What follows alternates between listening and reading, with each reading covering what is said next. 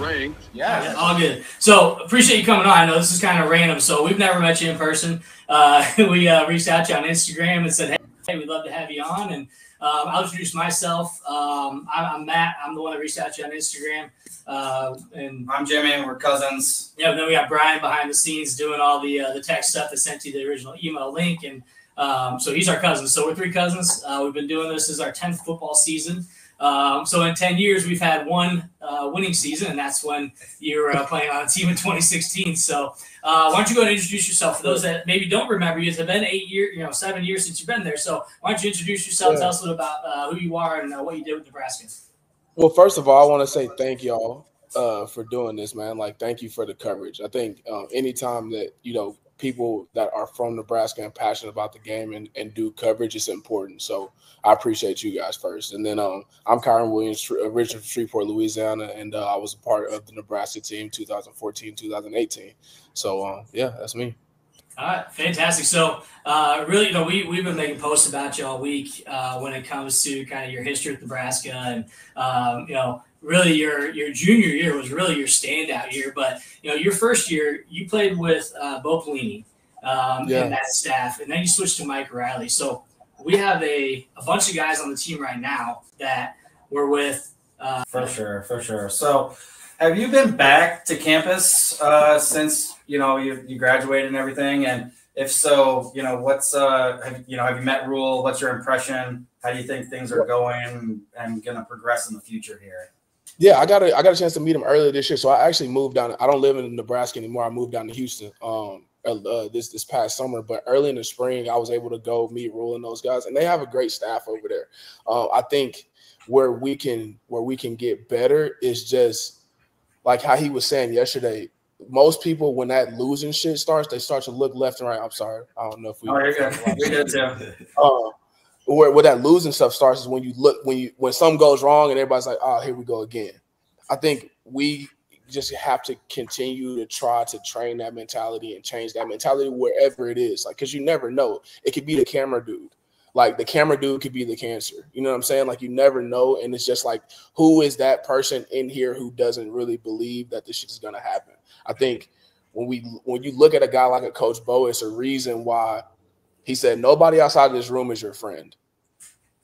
If you think these people are your friends, you're highly mistaken, because they're just going to be the same people that turn against you. So I think it's having that mentality and understand, like, hey, we all we got.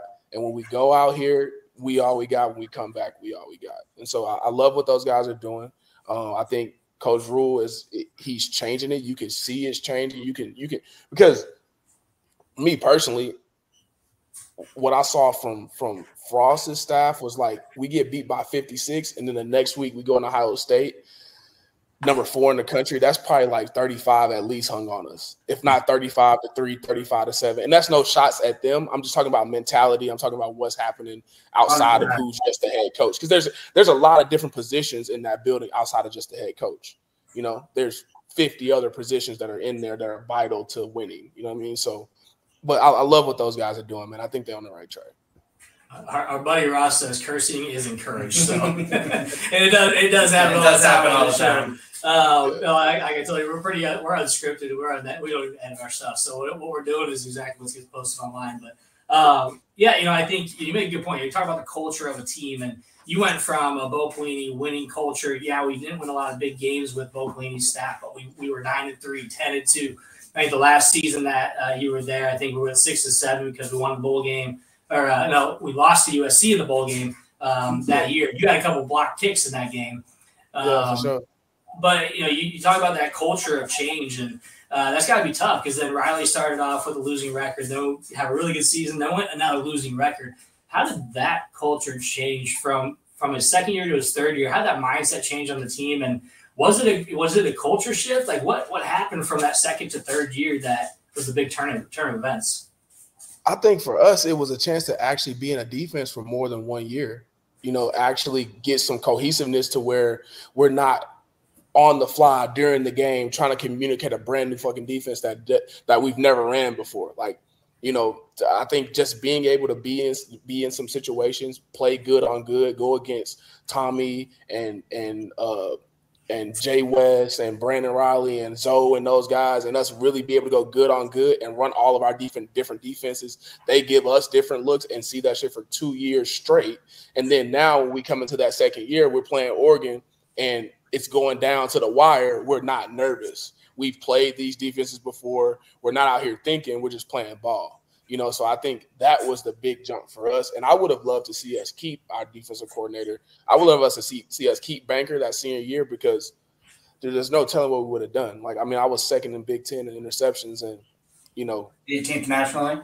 Yeah. You know what I mean? Like we there's no telling how that story is written. So I just think these guys are seeing the same thing from Rule, and those guys are getting a second year to be in this defense, a second year to be in this offense. Dylan, he's coming in as a freshman, but some of those other guys, they're getting time to learn the offense. You know what I mean? So I think it'd be fine. I think it'd work out fine. Speaking of that Oregon game, you had a pretty big pass breakup at the end there, didn't you? Yeah. I wish I could have got my hands on him, bro. But like I said, maybe that was Granny. Like, nah. That was sweet. We talked about that for a while. I remember. Wasn't that it was really early in the season? We played the first or second game of the year. Like we played them really early, didn't we? Yeah. So that might have been like the third game of the season because I think the first game I started was Fresno, and then I think the next game was Oregon. So yeah, man, like just being able to be on the field with dudes like a Nate Gary, you know what I mean, like a dude who's been there before. He's played in some big games in big, you know what I mean, in big times. Like he's like, look, we working together, and so I think that was a big part of it too. Having dudes back there that's been there before. Yeah, man, Nate Gary played with Luke Gifford. You got Newbie on the field. Again, the guys on the roster, man. You play with some ballers. That'd be really cool. Again, and you got your roommate. We have talked to Brandon Riley too. He's a good dude. He's a friend. Yeah. Very cool. So I think again about going back to the Ohio State game yesterday. As a defender and a previous black shirt, we have our defense that's playing really balls out yesterday, and our offense, did okay, but then they struggled in the red zone. Is it hard as a defender?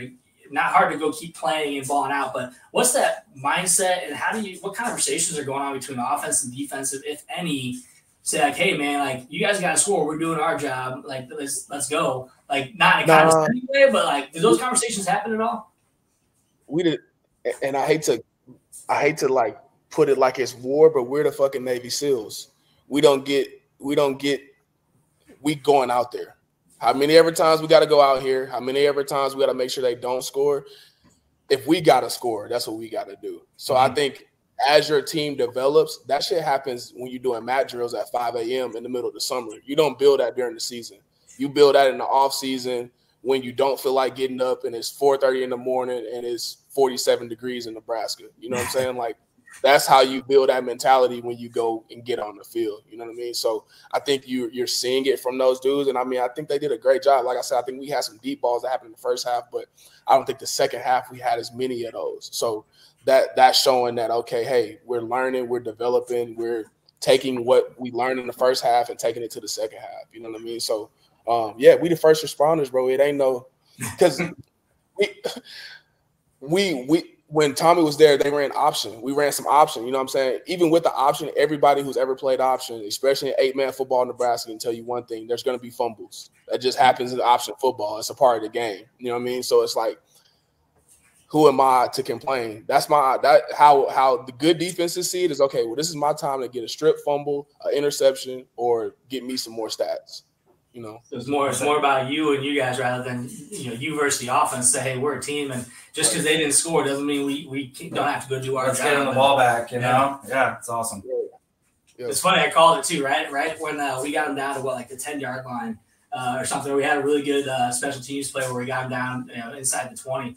And I was like, man, this would be a really good time for a turnover. That'd be really nice. I actually posted it on Facebook. Said, man, great play. We got to get a turnover. Hard dog, next play, interception.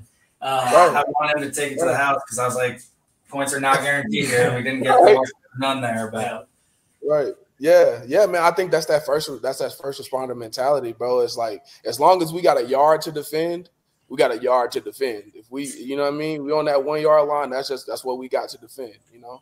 Yeah, we had a great goal line stop yesterday too, a 4th down stop yesterday. That was really helpful for our D. We did get a question from one of our followers here, Donnie. He asked, do the guys now, or even guys after you left, do they reach out to former players? Do they have is there an outlet within the program to say, hey, here's some guys you can reach out to talk to that played your position? Like, what does that look like? Yeah. I think it just happens naturally. You know what I mean? Like, I think there's, in the world that we have with social media, a lot of younger dudes will hit us up and reach out. And I mean, when I was living there, when I was living in the city, I'd be back and forth around the stadium and seeing guys. Like, I hung out a lot of times and trained with like Thomas Fedoni and Danny Kalin and Davon Hall and those guys. And so, I think when you are part of Nebraska and you're a black shirt and things like that, like, you're always welcome. Like, I've never felt, not welcome. And I think that is like kind of the cheat code to going to a Nebraska. It's a different vibe. It's a different like mentality. You know what I mean? Okay, that's cool. That's awesome. So I know we talked about defense a lot. We've talked a little bit about offense. So looking back at the game yesterday, we have a lot of negative thoughts about some of our play calling. Again, we're fans, so we see a lot of these screen passes, a lot of screens, swing passes. Right. The thing I don't like about those, and we've talked about it before, is they're not working, but we keep doing them. What are your thoughts on that? Like, how do you see our offense? We move the ball, and then we struggle in the red zone. But then we have a chance to go down and win the game, and we do a couple screen passes or do a wide receiver screen or wide receiver swing pass. And it's not working, but we keep doing it. And I think that's really frustrating. What do you see? Is that frustrating to you too? I mean, to me, I try to see it through the lens of, if that's what we practice during the week, then we don't want to come out here and bake a new cake. If we've been making peanut butter cookies Monday through Friday, and then we come out here and you ask for Oreo cookies, it's like, well, bro, I've been making peanut butter Monday through Friday, So it's like, I think, if that's what we've been doing, now maybe that means we change what we're doing Monday through Friday in our preparation for the next week. I think college football is one of those things. There's a reason that it's 12 weeks. You're not all the way a developed finished product by week 6, week 7. You might not be a finished product till you hit week 9, 10, and you really rolling, Mm-hmm. So, I mean, I think we can take some shots down the field, but we have to have the protection to do that. Do we have the protection to do a 5-step drop back and be able to read the defense? Do we have that? Do we have the tools to do the things that the fans want to see? Because, I mean, I'm sure the coaches want to see it too, but they also know what's under the hood. Mm-hmm. You can't make a Honda be a Maserati. If you got a Honda, you gotta be a Honda. No, I like the way you put that, because obviously a lot of fans were frustrated with all the screen passes. Yeah. I thought maybe you try to run the ball. Maybe we're not running the ball that well. I thought we actually ran the ball better than I expected yesterday. Second half, for sure. I don't know why we didn't, continue to do that. But I do like your perspective of, if that's the way you guys planned on it. Obviously, they must have watched plenty of film over Ohio State for the last few weeks to see that there was something there. But our wide receiver blocking is not stellar. So. And I think especially on the blocking side that you bring that up, I think that's a mentality thing. That's a mentality thing, because when you're blocking another grown man, there's a mentality there that has nothing to do with athleticism and everything about want to. So I think there was a lot of times that if we could have had a block on the outside a little bit longer, maybe Barney could have sprung it. You know what I'm saying? But that's about mentality. And I think Rule knows that, and he sees that, and he's trying to figure out how to trigger that in some guys, because every guy isn't triggered. And I know it's going to sound crazy. Everybody's not triggered by NIL money. Everybody's not triggered by – some dudes are triggered by social media posts in the days that we live in. Maybe you need to shout that dude out on Instagram or so. And I know that's crazy to say, but, like, certain things trigger certain dudes. Like, some dudes you need to yell at them. Some dudes you need to coddle them. You know what I'm saying? Like, certain things make certain dudes go. So we just got to figure out what makes those dudes click and what are going to make them go. To what I've seen, because, I mean, I was around Coach Dub, Keith Williams, and, I mean, Coach Dub breeds dogs.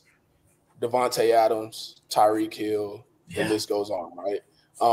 Got to be able to breed dogs if that's what you want, Yeah, 100%. That's what we need. Yeah. We do have a couple more questions. You mentioned social media, and we asked this question to Brandon Kinney too, because when Brandon Kinney was there. He was, maybe 5 years after Facebook really took off.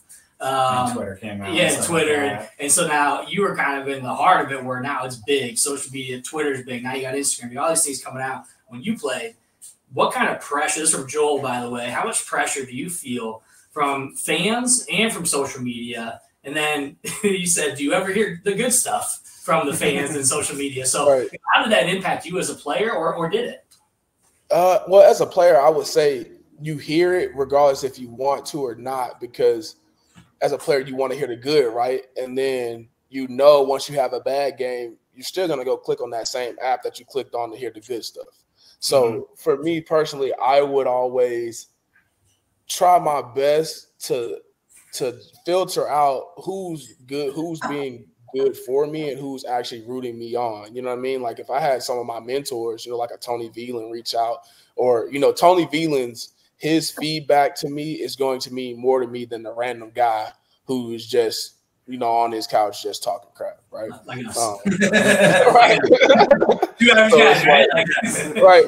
But I think it's I think you always gotta take it with a grain of salt, because you never Superman, but you never as trash either. You just got to be able to, and I think with young dudes, especially because a lot of those dudes aren't mature enough to understand, like there's some maturity that goes along with being in college football. There's a reason why you have freshmen and seniors, right? Like a freshman's not going to come in with that mature mentality of how to take social media and how to handle NIL. He's just not, because he's a 17, 18-year-old kid, Yeah. So, well, perfect example, cornerback Lamar Jackson. We kind of harped on him for the first couple of seasons. He was, a big time recruit, whatever, and he struggled. But eventually he got really good, and we talked a lot of good about him. So, well, and our I guess our trash talk was more like this: the guy's got the talent to be really good, but we're not seeing it on the field. Like that's frustrating. And then all of a sudden, he just like junior year, his senior year was an absolute stud, and then he goes pro and like.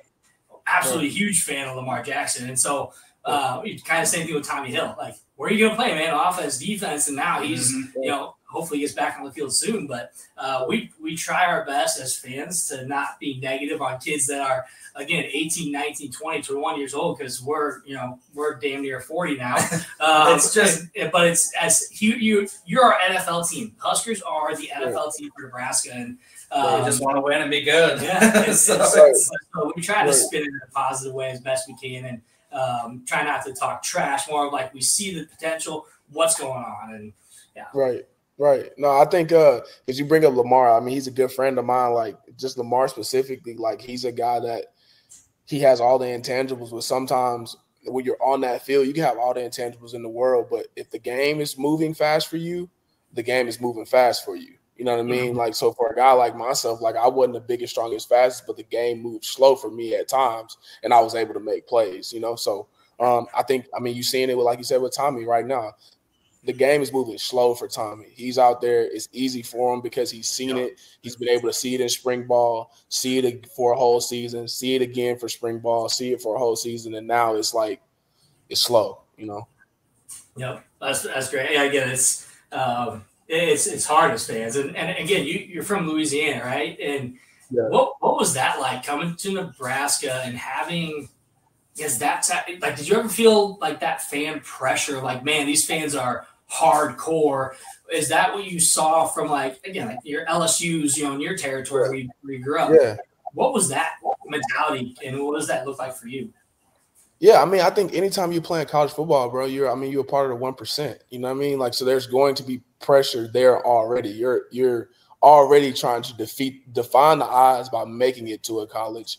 You're defining the odds even more by starting, and then to go and then be the best in the sport in college football. I mean, it's like you're trying to be the 1% of the 1%. You know what I mean? So I think there's pressure there already, and then knowing that you have a fan base like in Nebraska behind you, I think it just adds that pressure. But it's like either pressure gonna bust pipes or it's gonna make diamonds. It's all about how are you built?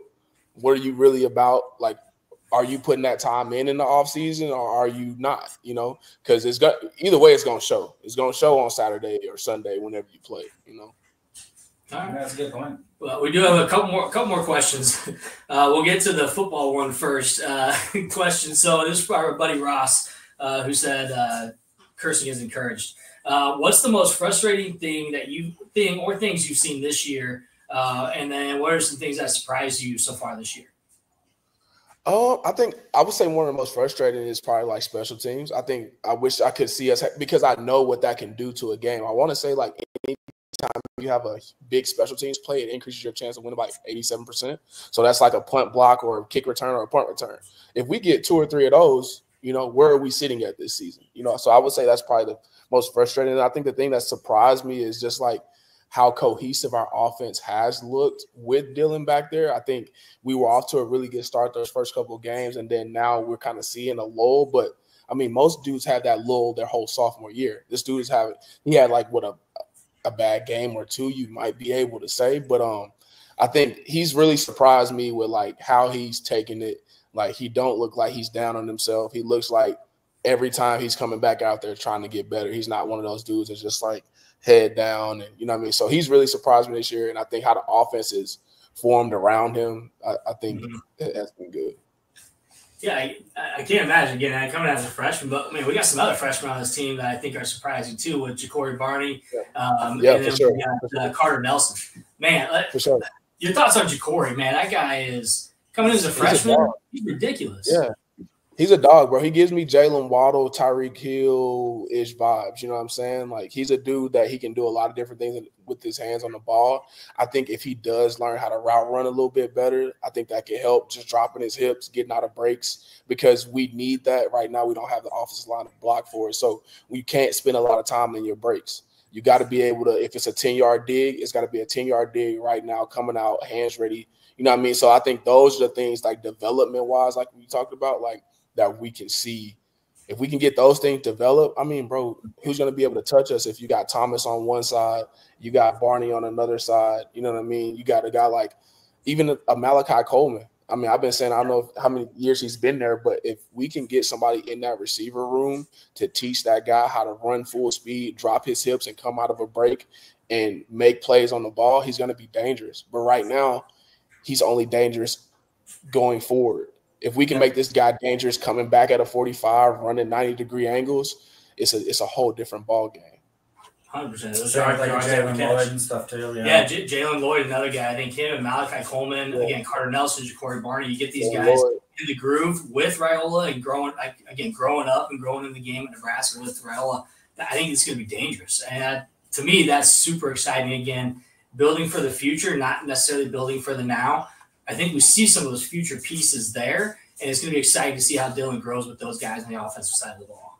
Yeah, for sure. And I didn't mean to leave out Dylan. I mean, not Dylan, Jalen Lloyd. I mean, bro, Jalen is flies. Like, he actually trained out there with Ferrari. He trains with Steve Warren out there in Omaha. So I had a chance to be around him and see him train in the summertime. So like we have all the tools, man. It's just about, at the end of the day, we're playing a game where we're trying to be the 1% of 1%. And then when you're trying to do that, it's the little things. It's the small things that make you the best team in the country. You know, like, it's not what most people think, like, oh, it's these huge ass ideologies and all that, bro. It's fucking running, dropping your hips, coming out and actually catching the ball. If you do that consistently, time over time, you're going to have a great completion percentage. You're going to win games. Like, it's not crazy stuff.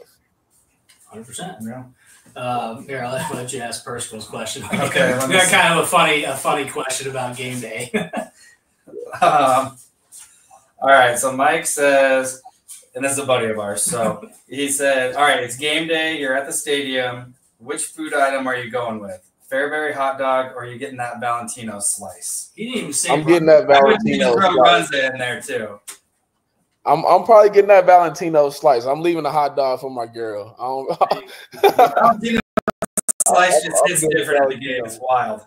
Yeah, it's different. It's just like it comes out way hotter than when you go get it. It's like you almost might as well just wait and get one at the game.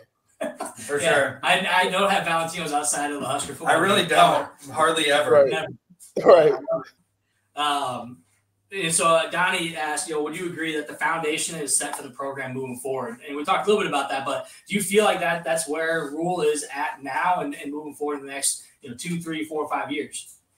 Yeah, bro. I think we have a foundation set, especially if the program is really behind him and really for him. I think when I personally seen it for myself, like we had a really good team with Bo, but the core of like our AD wasn't really behind him, And then I think we had a really good like sophomore, junior season coming, or freshman, sophomore, junior season coming into Raleigh, but then like the backing for him kind of was like, oh, do we really believe in this, right? So like I think where we are with Rule, everybody in there is believing, and whoever isn't believing, I'm sure after this year they're going to be out of there. And all the as far as the field goes, and I know how you guys are hearing me talk about it. I'm talking about like it's like the NFL, bro. Like where we are now, especially with guys getting paid, like it's not just about the guys on the field. It's about like your GM and your owner. You know what I'm saying? It's about who's forming the thing too. Like that's really important. So I think the foundation is there all around, and now it's just time for us to like start stepping into it. So,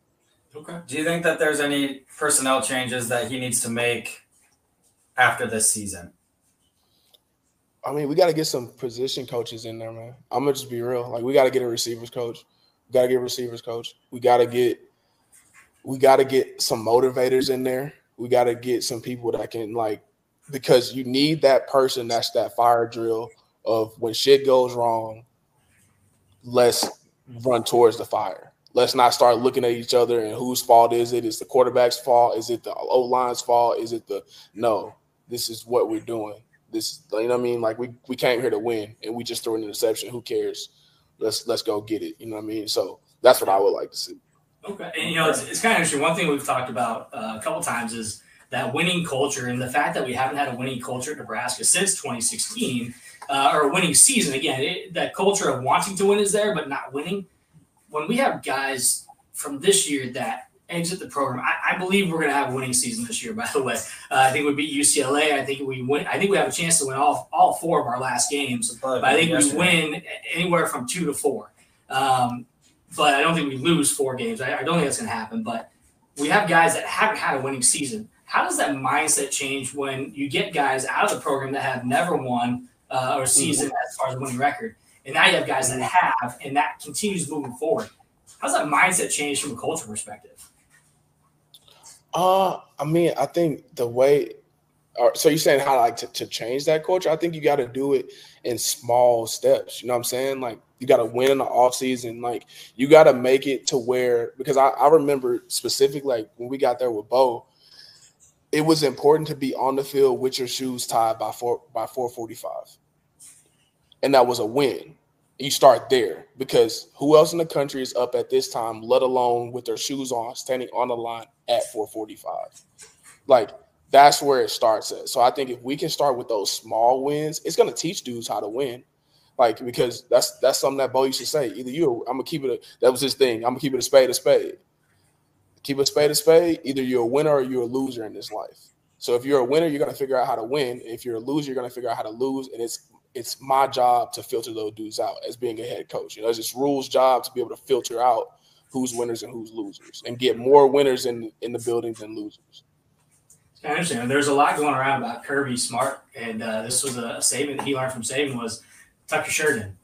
And he talks about guys. That's first. If you're not coming to the practice with your shirt tucked in, you better restart and reset. And we even talked about last week, and Damon Benning mentioned on the show last week after the first half of Indiana. Damon Benning and Greg Sharp were talking about coming out of the second half, you got to win something. You either have to stop the run or stop the pass. But right now, if you stop the run game and they beat you over the top, at least you're doing something right. You're winning something. He goes, and that's what they talk about, kind of small steps. And we're like, man, it's like getting up and making your bed in the morning. You wanted something already. You did something positive in the day, and you got to build upon that. So I think, again, shoes tied. That keeps a positive mindset as well. Yeah. I think there was another coach. There was another coach in D1. I'm trying to think who it was, but he talked about a kid not getting enough playing time because he never had his shoes tied.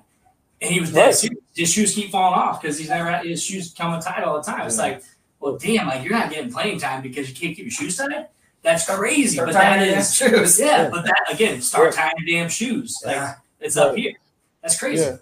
And I mean, we're trying to grow men too, right? We're trying to make men who's going to take care of their children, men who are going to, be good citizens in our community. You know what I'm saying? So like, if you can't do the smallest shit right, if you're already going to school for free and you're making money and you can't be here at the time that we say and have your cleats on, like, okay, I'm just gonna go find somebody else. I'm sure there's somebody else who wants that 200,000 that you get in there and whatever else, and that uniform and all those things, you know. So I think it's just about not wavering on who we are. Who are we? What do we believe in? If we believe in it, then let's stand on it and let's just fucking win football games. Hell yeah. I really like that perspective. Yeah. All right. It's nice to hear somebody from inside, you know. I'm gonna ask one more Nebraska question. Then I want to talk about just kind of what you're doing now, because I know you're pretty busy on social media, on Instagram. I see you post a lot, so I want to talk about that too. We got a little bit of time left. So Ross had one more question. He said, any good inside, like funny or really cool stories from your time at Nebraska? Some cool or funny stories. I would say that you can actually share. I mean, you can share. I'm trying to see like what I can share that ain't gonna get nobody else in trouble. There you go. gotta have your boys' backs too.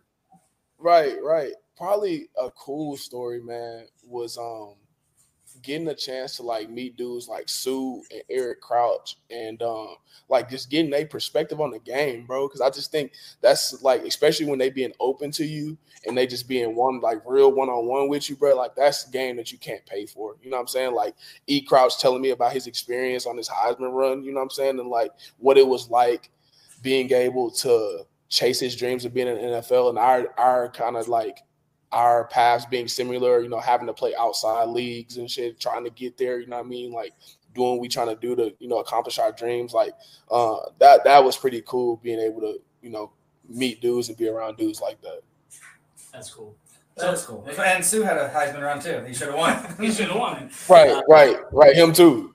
Yeah, Eric Crouch is a good guy. We've had the opportunity to meet him and talk to him, and man, it's just some of these guys that we've met since we've been doing our show are just like you. I mean, just so down to earth and willing to just share, you know, experiences. And it's really cool for us because, again, you're younger than us, and it's like, damn, like we. Same with Brandon Kinney, like, dude, you're one of like our favorite wide receivers. He goes, I was like, it's just, again, you're our pro guy. So, you know, we always enjoy watching you. So it's great to have you on and get to talk to you. And again, it means a lot to us, and just be able to talk to former players and talking about kind of what you're doing now. So you've been out of Nebraska, what, 2017, 2018? So what you've been doing since then? What are you doing now? What's your life story? Share as much as you want. Yeah. So I came out, went and worked out for a few teams, and instead of going and doing like P Squad, for me it worked out better to play in what was called the Alliance of American Football. And so there I got a chance to work and meet like some dudes that I looked up to my whole life, from Hans Ward to Troy Polamalu to Michael Vick. And that was a blessing. I mean, and get paid to play the game. And I mean, unfortunately, that season ended in like 8 weeks. And then so after that, the goal was to, you know, continue playing, signed to the CFL, went up to Edmonton for a while, then came back here, played in the USFL, and then I tore my labrum. So my goal has been to get back on the field and finish. I don't know if that's going to be back in the USFL or UFL now, or you know what that looks like, but that's my goal. And then outside of that, I also own a brand. It's called Bet on Yourself Clothing. I also own a company called Bet on Yourself Studios, where we do photo video work for like multiple businesses in Omaha, Houston, Miami area. And yeah, man, I love working in the community too. Like community is pretty much like my goal of how I can make an impact outside of the game. You know, I think when you can just be around people that truly don't want anything from you outside of some help, you know, I think that is that's kind of where I find my fulfillment. Yeah, I checked out your Bet on Yourself clothing, man. You got. I'm gonna give myself a shirt. I was looking at it, I'm like, damn, that's a sweet shirt. So I'll have to get one. I appreciate what you're doing, man. I see you on your videos running all the time on Instagram and keeping yourself in shape, and you're looking good out there. So I appreciate what you do for the community, and being down in Houston and the sweaty part of the nation, as I call it. Right. Right, we back in the sweaty part, man. I lived in Nebraska for 10 years, man. In Nebraska, one thing I can say, there's no place like Nebraska. Just the love there, the community there, how people show love and how people take care of each other. There's nothing like it. So I'm very appreciative for the 10 years I spent, in Lincoln and in Omaha.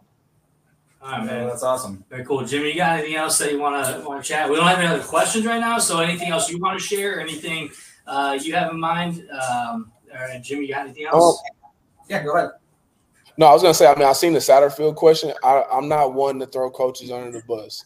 I think he knows what we have in that room, and so I would like to see what the rest of the season looks like, and then I think we make a decision. But I'm not one to call for dudes' heads because I wouldn't want somebody to call for mine. So okay, fair. Hey, fair enough. Yeah, I like that perspective. Yeah, I really wish you the best of luck if getting back on the field because we love watching you. Yeah, and we great got, person to chat with as well. We got Tommy Armstrong now playing for Omaha Beef, and they won 2 championships back to back in the Indoor Football League. He's a stud, and I know we actually were trying to get Corey Ross on the show. The guy that runs the Omaha Beef, he's trying to get us both Tommy and Corey. But we like to throw this out. We talk to Carricker all the time too throughout the year. But if there's anybody you think that might enjoy this, I mean, feel free to send a message on Instagram or email and say, hey, like the more Pearson might want to join the show. Like to us, this is just fun. We try to reach out to players. We don't always get responses. So again, getting a response back from you as quick as we did. Again, just appreciate the love and appreciate you coming on the show today. It's kind of why we started doing it, really. Yeah. Well, I mean, I appreciate it, bro. To let y'all know, like I'm also working on the platform myself, so I might be reaching out to you guys to get some advice. So I appreciate you guys for having me on. It's a blessing, bro. If you're ever in the area, come have a beer with us. There you go. Enjoy the rest of your day, and we'll be in touch, man. All right, man. Y'all have a good day. Appreciate Kieron for joining the show. I mean, that was awesome. Again, Donnie, absolutely class act. That guy's a freaking stud.